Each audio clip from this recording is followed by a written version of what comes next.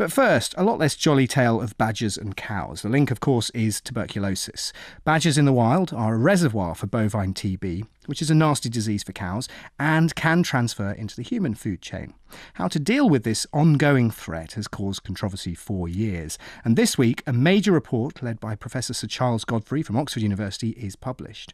BBC Science Correspondent Pallab Ghosh has been all over this story for several years and gave me the nuts and bolts of this 164-page behemoth. The report was commissioned by the Secretary of State for the Environment, Michael Gove, and he wanted to carry out a review of DEFRA's strategy in trying to bring TB in cattle under control. The strategy's been the same, more or less, for about 10 years. It was time to have a look at what to do next. So he asked Sir Charles and a team of independent scientists to look at all the available evidence and to advise him on what to do next. The most important message in our report is that we have to widen the different strategies that we have to control bovine TB. In the report, we look at multiple possibilities, especially around things such as changing the tests that we use to detect bovine TB, about trying to reduce the frequency of risk-based trading, about investing in new research, and also about the governance of the disease, exactly how we organise control of disease, and we also look at the disease in wildlife. OK, that was Charles Godfray, lead author of the report on TB in cattle. Pallab Ghosh is with me in the studio. Pallab, give us a lowdown on the science. What were Sir Charles's main findings? What he concluded was that there was perhaps too much emphasis on TB transmission from wildlife, from badgers, and not enough on the cattle-to-cattle transmission. He urged more research in that area. He also pointed out that the skin test that's used to try and test for TB in cattle isn't as sensitive as people thought, and there are more cases being missed, and so many more herds that people think are TB-free actually do carry TB, and that's probably one of the greatest sources of infection. He's also asked farmers and the government to do more to try and control the transmission through biosecurity arrangements, and he's also called for more research to develop vaccines and non-lethal methods, i.e. not shooting badgers, to try and stamp out the disease. OK, well, we're going to get into some of the scientific details in just a minute, but this has been commissioned by Michael Gove. How has government reacted to the contents of the report, which are, it's a scientific report with recommendations? We won't know what government has to say until the summer. They want to have plenty of time to consider it. They're also waiting for some data from the very first trials that started in 2013. There should be some indication of whether they're proving effective or not come January. So they're waiting for those results, and then they'll decide what they're going to do in terms of trying to bring this dreadful disease under control. So the two key areas, which are Gloucestershire and Somerset, where there are ongoing culls, and they started a couple of years ago, they are not included in this report, but you say that those data are going to be available in the new year. So why are we publishing this report just 2 months early of some absolutely essential data that would help us inform the situation? So there are kind of so many reports flying around, it's hard to keep track. There was a report published in September by DEFRA's own scientists about how the culls were going so far. And one of the things they said explicitly was the fact that you couldn't tell at this stage whether the culls were having any effect or not. For that, you needed control areas. So the farming minister, George Eustace, promptly said, oh, this report does show that it's having a beneficial effect, which has enraged vets, with one vet calling him a barefaced liar. We are going to have some indication of a properly carried out experiment as to how the situation in Gloucestershire, Somerset and Dorset are going in January, and that will give us a clearer idea. Sir Charles Godfray's report doesn't touch on that because he was asked not to. You can speculate as to why he was asked not to. One of the reasons may well be because of the political sensitivity of it all. Yes, as you say, the reaction certainly from vets has been pretty robust. And we've actually got a clip of Dr. Ian McGill, who is the director of the Prime Interest Group. He was the one that called George Eustace a barefaced liar. The report that came out in September, there was a dramatic fall in both incidence and prevalence before culling started, and then it plateaued. For year 4, the government used a calculated figure to say that the incidence, that's the risk of new breakdowns, is falling. But actually, we've looked at the 2018 figures, and there's been a huge spike in cases in the Gloucestershire cull zone. The number of herds infected has gone up by 29%, and the incidence it's gone up by 55%. So these are serious misclamations that they're saying here. These are basically barefaced lies, because badger culling hasn't worked. The incidence in cattle is going up again in the Gloucestershire cull zone. And that's just not acceptable for the minister or anyone else, in fact, to claim that badger culling's worked. It hasn't worked. We've proved that, and the cull needs to be called off. Pallab, that is pretty strong reaction. That's an incredibly powerful allegation that a scientist can level at a government minister. I think the vets and other people are getting frustrated at the way in which some of DEFRA's science is being portrayed. DEFRA has, as you know, some of the best scientists in the world. Their work is top quality. There's nothing wrong with their science. The concern is that how it's portrayed. There's concern that it's being cherry-picked by ministers to suit their policy.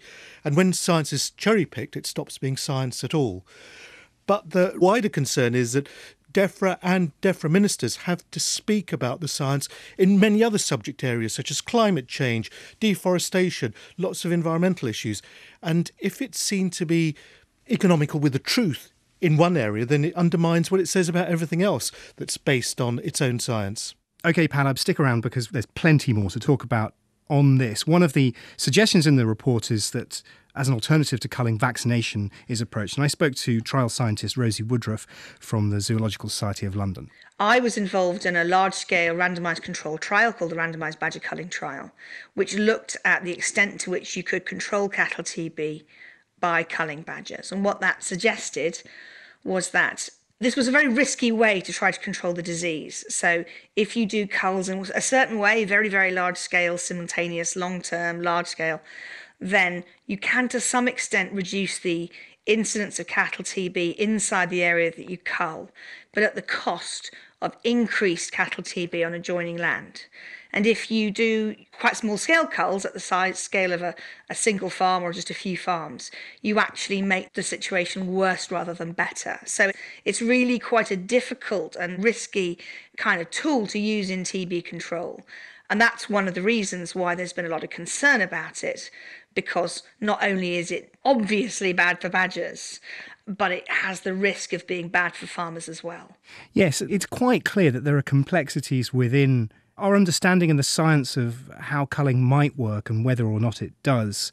But the report is very clear that it suggests that, though it doesn't call for an end to culling, it suggests that we should embrace non-lethal alternatives. So what are those non-lethal alternatives? So I think it's excellent, in fact, on this, because both farming leaders and farming ministers have been saying repeatedly for years that they don't want to be killing badgers forever. This is not a long-term solution.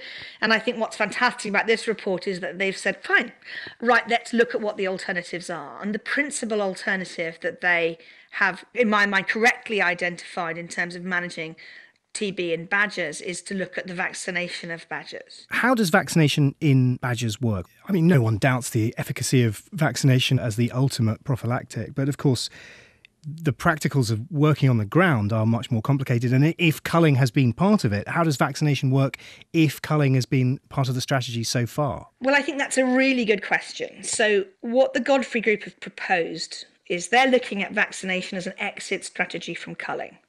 So they have suggested a trial in which, after areas have been culled for 4 years, that then some of the areas, half of the areas would get periodic culling after that 4-year initial cull, and others would get annual vaccination after that initial cull. Now, if you want to evaluate the vaccination specifically as an exit from culling, then that's a good approach to take. But there are two problems with it, because culling is going to undermine the effectiveness of vaccination. So culling weeds out the animals that are easily captured. So if you've been culling for 4 years, the few badgers that are left are going to be more difficult to capture for vaccination. Secondly, vaccination works by protecting animals that have not yet been infected. But culling actually increases the proportion of badgers that have got TB. It reduces the numbers but increases the prevalence. And what that means is that the number of animals that can be protected by vaccination is lower after culling. So for those two reasons, vaccination is very likely to perform less well on badger populations that have been culled in recent years. If you really want to know whether vaccination is an effective TB control tool, not just an exit strategy from culling, but potentially an alternative to culling, then what you need is a third element to that proposed trial, which is to recruit some areas which have not yet been culled and simply look at vaccinating those areas from scratch. OK, so let's pretend that I'm the head of DEFRA now and I'm recruiting you as the chief strategist for developing an effective way to remove TB from badger populations and therefore cattle. So what would be your next move? Well, I think that firstly, you wouldn't do it by culling, because what we showed in the randomised badger culling trial is that when you cull badgers, every time you come back and cull badgers again the following year, you find that the proportion of them that have got TB has gone up. It's a sort of perverse outcome of badger culling. If I were wanting to eradicate TB from a badger population, I would be looking to vaccination. And I would be looking to trial that. I don't think this is something that we could look at farmers and promise that this is going to work. And so I think one would want to implement it in a way where you were comparing vaccination with some other alternative approach. And I would be looking at annual vaccination, going back each year to the same areas on a large scale and be vaccinating those each year. That was Rosie Woodroffe from the Zoological Society of London. Pallab Ghosh is in the studio with me, who's been writing about this for a while now. Now, one of the things that Rosie mentioned there is that the report is very clear that the most significant mode of transport is cattle to cattle and not badger to cattle. And that's outlined in great detail in the report. You've mentioned also in the report that how we detect TB in cows is potentially problematic. There are a number of tests for TB in cattle, but one of the most popular is the so-called skin test. People knew to start with that it wasn't 100% reliable, but something's better than nothing. But the evidence has been growing that it's even less reliable than they thought. Now, the upshot is that there might be herds that have been thought to be TB-free, that have been passed TB-free by DEFRA vets, but in fact aren't TB-free and are passing the disease from cattle to cattle. So there are more sensitive tests available that are being used in the UK, but they're not widely used. They're not widely used because you get too many false positives. That is that it identifies cattle that haven't got TB as having TB, and farmers aren't keen on having cattle slaughtered unnecessarily. But if the trade-off is that herds are still infected, then in the high-risk areas they should be used. So that was one of the other recommendations from Godfray. OK, let's take a sort of wide view of this. This is a really important report. I mean, it's absolutely massive as well. In some senses, it's a classic example of government commissioning scientists to do research, and then that has to be turned into policy. And over the last few years, I think it's fair to say that that policy has been, well, controversial. So how does this rank as a government trying to engage with scientists in order to determine what policy should be? I think the Godfray Report has been universally welcomed. It contains lots of good ideas. It's tried to take the heat out of the situation and bring more science into the situation. But the key point is the fact that TB in cattle is a desperately difficult disease to bring under control. And there's a lot of blame flying around. There's a lot of anger, particularly with the culling of badgers. But at the end of the day, this is a disease that isn't impossible to bring under control. And I think what Godfray's done is try to get people to think about the problem rather than all the rancour.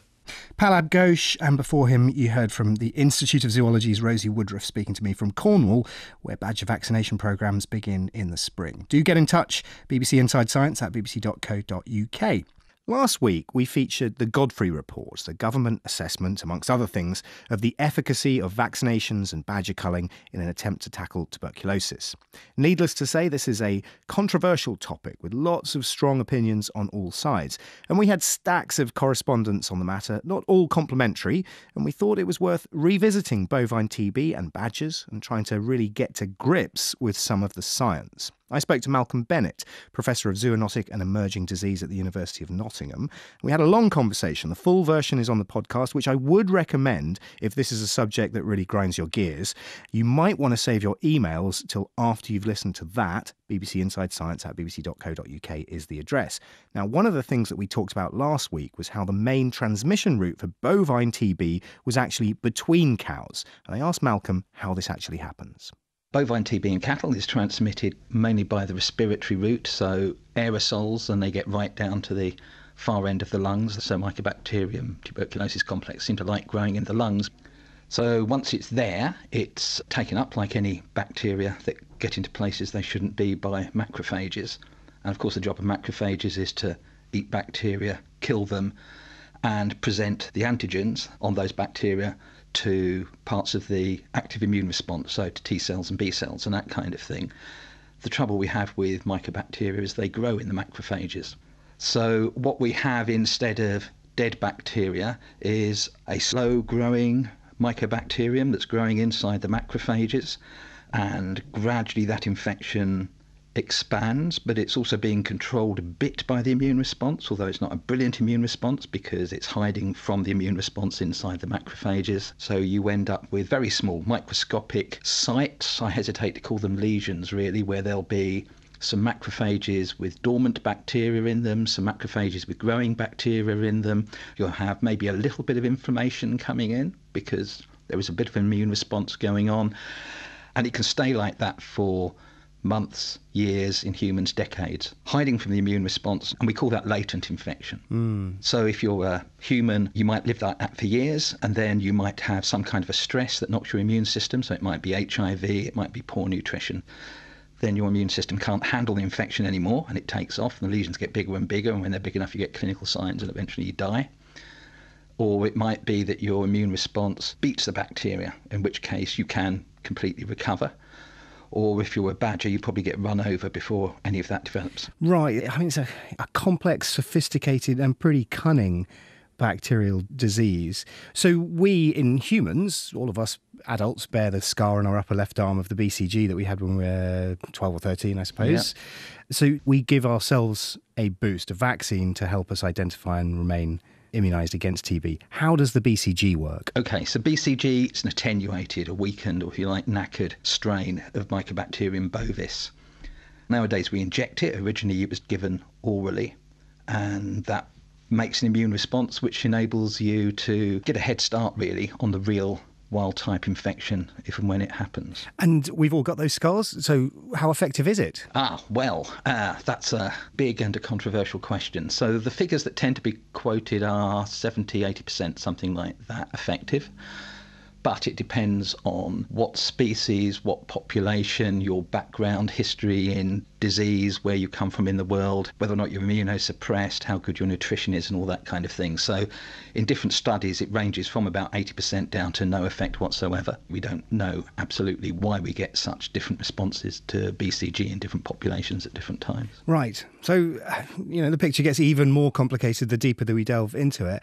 We had a number of emails simply asking the question, well, rather than culling the badgers or vaccinating badgers so that they don't transmit it to cattle, why don't we simply vaccinate the cows like we vaccinate ourselves? So the simple and quickest answer is to say because it's illegal. And the reason for that is that we can control TB in cattle by testing them, and if they're positive, we cull them. So we look for an immune response, and we can't tell the difference between an immune response to the vaccine and an immune response to infection. So if we vaccinated our cows, next year we'd come back to test and cull the ones that were positive, and we'd end up culling all the ones we vaccinated last year. In this era of genetics, where we get DNA out of thousands, millions of species with relative ease, is there not a method of trying to identify the DNA of the tuberculosis bacteria rather than looking for an antigen response? Yes, and I guess the obvious way would be PCR, which is a very sensitive technique for detecting the DNA of anything. One of the problems with TB is that, well, first of all, you've still got to get a sample that has the organism in. And secondly, the structure of the bacterium seems to make it quite difficult to get the DNA out. And as a result of all of that, PCR is nothing like as sensitive as we would hope it would be. There's another test that's being developed at the moment which makes use of bacteriophages, so these are viruses which infect bacteria. So there are specific ones which infect mycobacteria, and this test, so far, it looks to be very, very sensitive and very, very quick, but it's not been validated, and there is a lot more work that can be done before it can be completely rolled out. Well, actually, one of our correspondents, William Streetfield, who is a dairy farmer from Somerset, now he asked a question which I think is worth addressing, that one of our guests mentioned last week, that badger culls in some areas appeared to have the effect of increasing the prevalence of TB, especially in the first few years. But William points out that we didn't really cover the reason why. So, Malcolm, we didn't really go into great depth. So why would badger culls increase TB in those areas? Badgers are, I hesitate to use the word territorial, but they're almost territorial, so they tend to stick to the same areas. If you start culling badgers and taking them out, then badgers from outside will move in. The badgers that are in that area will start to move out. There's a lot more contact between badgers and therefore a lot more transmission going on.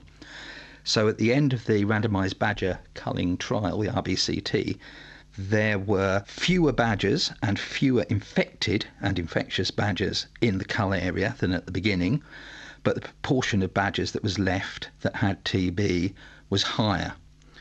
And that leads to the whole question of what do you do once you've finished culling? Because if you let that population grow back up to the level it was before, then presumably you're going to have even more TB and even more of a risk to cattle and to other badgers.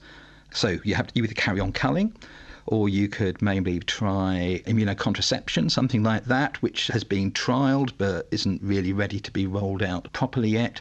Or you can vaccinate those badger populations, but then you're asking a really big thing of the vaccine, aren't you? Because you're using that vaccine in a population where a lot of the badgers are already infected, whereas at the moment we tend to vaccinate badgers more around the edges of the cattle epidemic in the hopes of keeping clean badgers clean. So what I'm getting from this conversation is that, well, it's immensely complicated.